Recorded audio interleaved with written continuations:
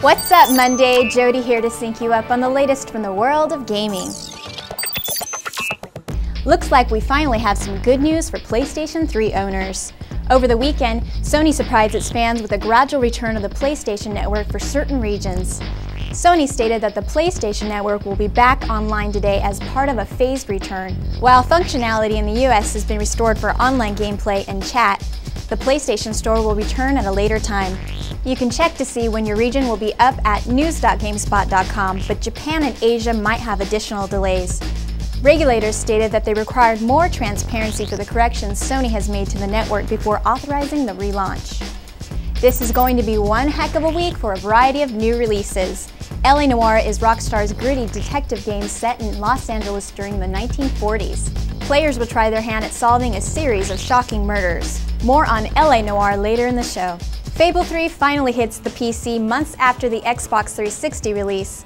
Lionhead Studios needed some extra time to change up the game controls, add a hardcore mode, and stereoscopic 3D support.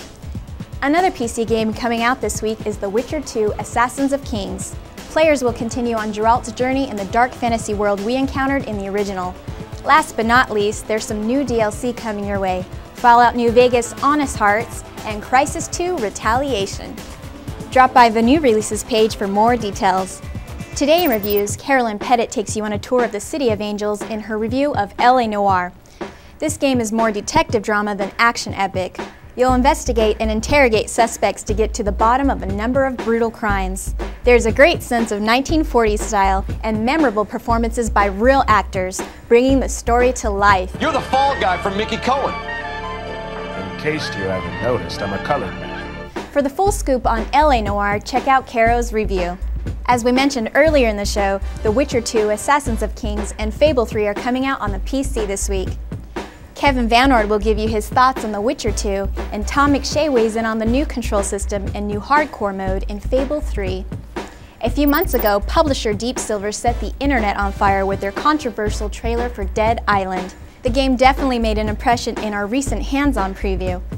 Players will step into the shoes of one of 4 survivors, each with their own traits and skills. A stamina system makes players think tactically when it comes to battling the undead. To learn more, check out our hands-on report.